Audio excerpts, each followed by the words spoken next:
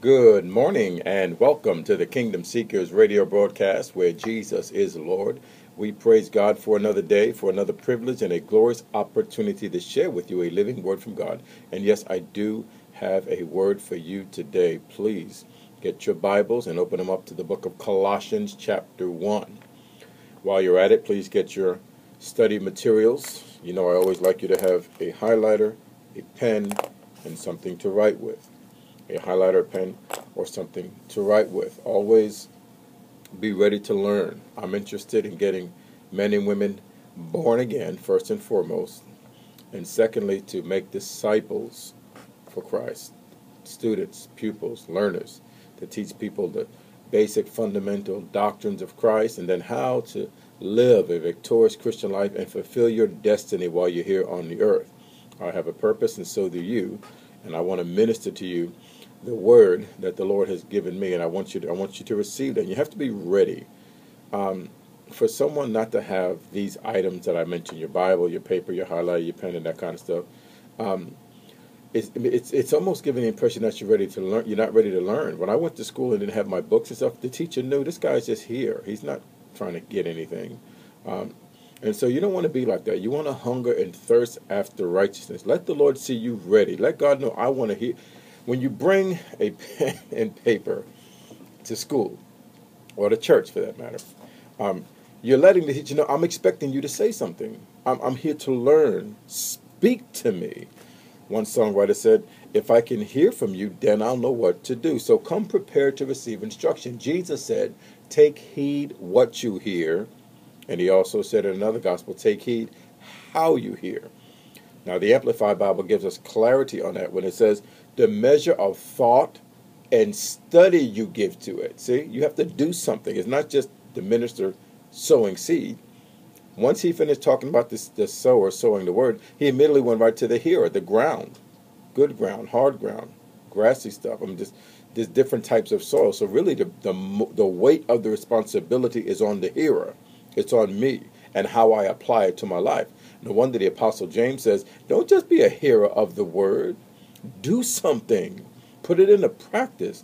Jesus said this, and then I'll pray for you.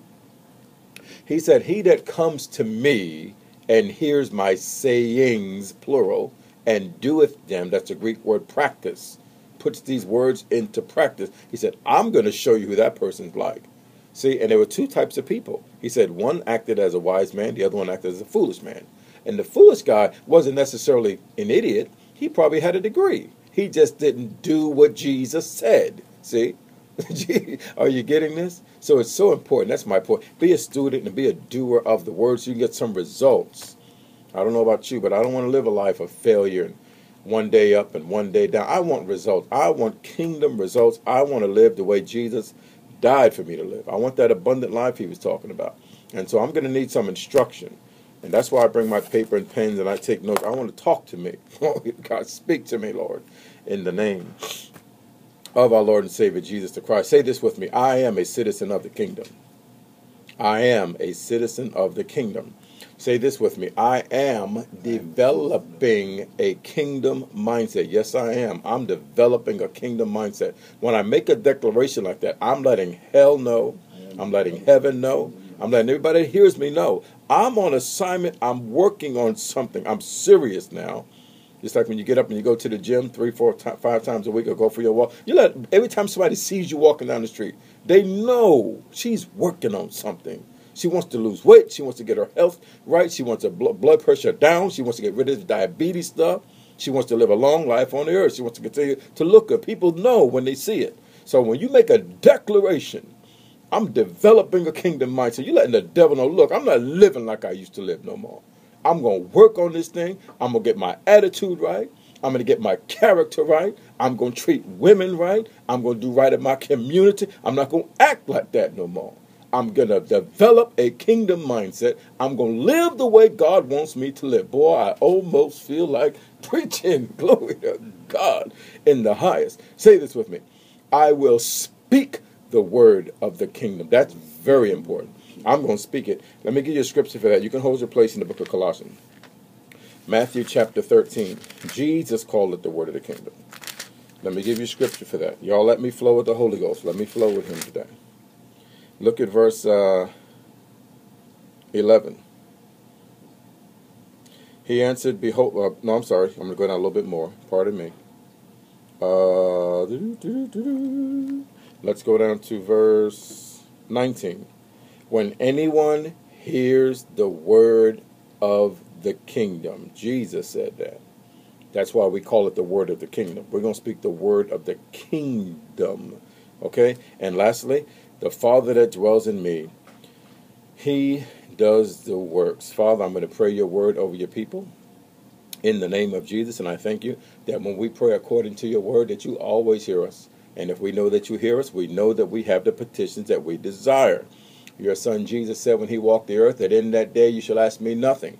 But verily I say unto you, whatsoever you ask the Father in my name, he will give it to you. And up until now you've asked nothing in my name. Ask and you shall receive, that your joy may be full. Your word also says that we can boldly approach the throne of grace, that we can obtain mercy and find grace to help in a time of need. Well, we believe that. And so we come to you today. We thank you for granting us a spirit of wisdom and revelation in the knowledge of you. Open up the eyes of our understanding, Father. Help us to understand what the kingdom is, how it works, how it functions, its principles, its concepts, its laws. We want to live on a higher level. We realize our need for instruction from the Holy Ghost and from the Word and from the anointed office of a teacher. We need help. And you gave us these things, and we're expecting manifestation today. We expect insight, clear understanding. We just read, Father, where your word says that if anyone hears the word of the kingdom, you talked about understanding. We need understanding.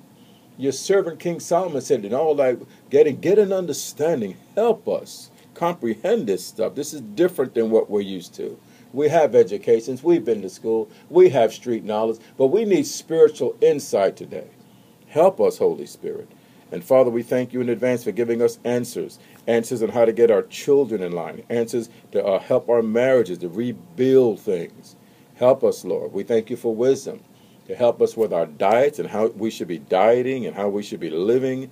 We need insight in every facet of life. There are people that are listening today. They need to know how to do things, when to do things, how much to sow, how much to give, who to marry, where should I go to school, what job should I take. We're believing that as we speak today, you're going to illuminate their thinking, help them to see the perfect answer, the good and acceptable and perfect will of God. We thank you for bodies amending. Even as I speak, I decree it now as the people listen to me speak. They're under my sphere of influence. So I decree that blood pressure will come down. Sugar levels will be normal. In Jesus' name, bodies will begin to amend as I speak. I curse cancer, tumors, growth, HIV, AIDS. You foul devil, you loose these people. The word of the kingdom speaks against you. The blood of Jesus speaks against you. In the name of Jesus Christ of Nazareth, everybody be whole. Under the sound of my voice, be whole, be whole. H, in the name of Jesus. Glory to your name, Lord Jesus. We thank you.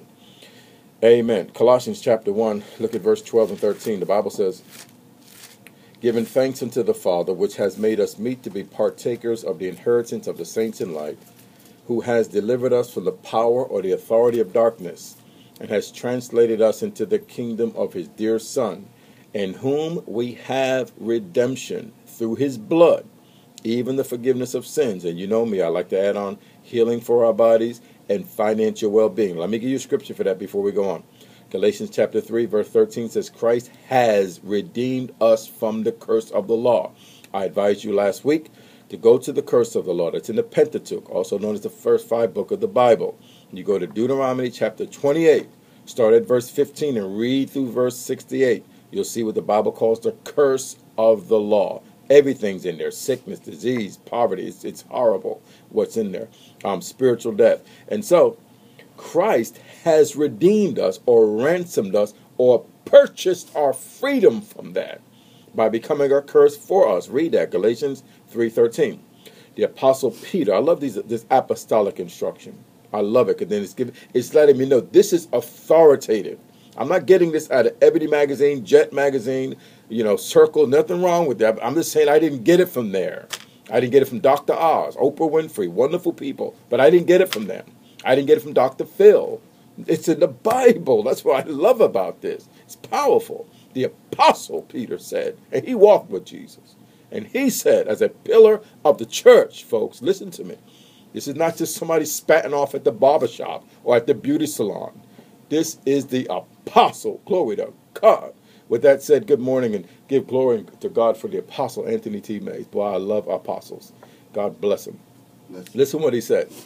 In the book of 1 Peter chapter 1, he says, you are not redeemed with corruptible things. Verse 18. He goes on to verse 19, but you were redeemed with the precious blood of Christ. That brings us right back to the Apostle Paul here in this verse 14, in whom we have redemption through his blood. Glory to God, we have redemption. Say it, I am redeemed. The Bible says in Psalm 107:2, let the redeemed of the Lord say so. So you have to ask yourself the question, am I redeemed? Have I been washed in the blood of the Lamb? Then you have a right, a God-given right, on the authority of the Word of God to declare that I am the redeemed. And you tell the devil how you're redeemed, by the blood of the Lamb. Glory to God. You speak it. Let the blood speak in your life. Let the blood speak over your situations. Let the blood speak over your circumstances. Every now and then I'll anoint my house and plead the blood over it. Let the blood speak. And let the devil know you're going to have to pass over this house. You're going to have to get up out of here, because the blood has spoken. I've been redeemed by the blood of the Lamb. Glory to God. Now, we've been talking about kingdom concepts. I'm going to drop one thought with you, and I'm going to stick with it for the next 15, 16 minutes. And tomorrow, the Lord willing, we're going to get back to citizenship. But let's get this one thought over to you today. Kingdom concepts. Let me define concepts so we're on the same pattern. I want to be on the same page. Okay, concept. It comes from the Latin word to conceive. Something that has been formed, not in the womb, but in the mind. It's a gathering of thoughts and images that are expressed in words. You come up with a concept. Now remember, we want kingdom concepts. We want God's ideas, his images, what he's thinking about. Watch this. His plans, his pursuits, his purposes. That's what we want. See, we want that. And we want him to express it to us. See, so that we can live, watch this, an abundant life, a better life. Do you remember the disciples of Christ asked Jesus, teach us to pray? That's in Luke chapter 11. Teach us to pray. Now notice he said, thy will be done on earth as it is in heaven. Notice that. The first thing Jesus talked about, he talked about heaven, right? Our Father which art in heaven, hallowed be thy name, thy kingdom come. Notice what came first. Heaven, thy kingdom come, thy will be done on earth as it is in heaven. Now follow me closely. Heaven and earth.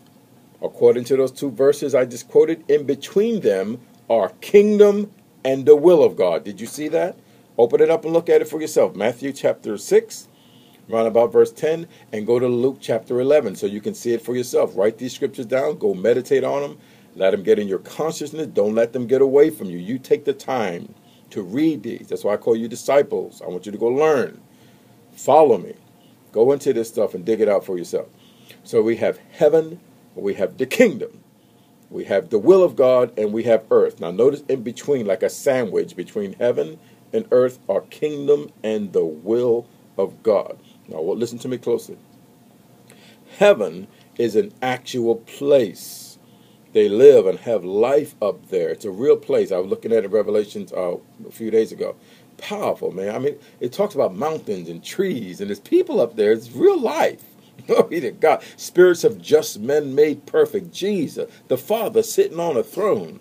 They take gold and use it as asphalt up there. I mean, just crazy stuff. They take pearl, a big pearl, make a gate out of it. I mean, just it's fabulous according to the Word of God, and I believe the Word. And so God is saying it's an actual place, the third heaven. The Apostle Paul talked about it. Well, what is the kingdom then? Well, we're talking about God's will his purposes, his plans, his pursuits, his